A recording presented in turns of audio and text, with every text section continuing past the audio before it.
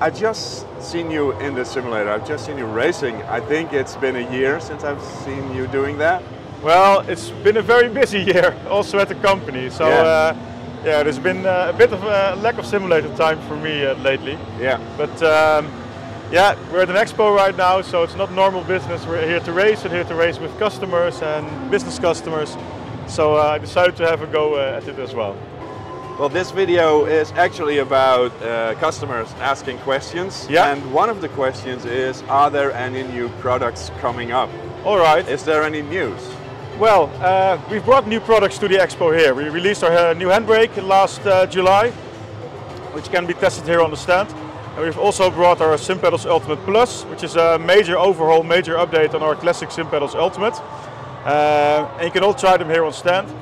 With regard to further developments, I already said we've really expanded our engineering team over the last 2 years. So yeah, we have multiple products in the pipeline, but I'm not going to give any details.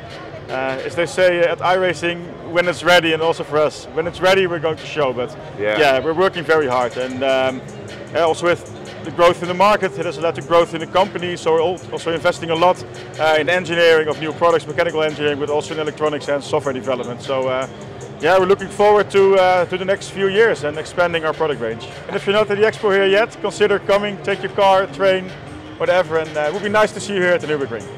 Cool, thanks.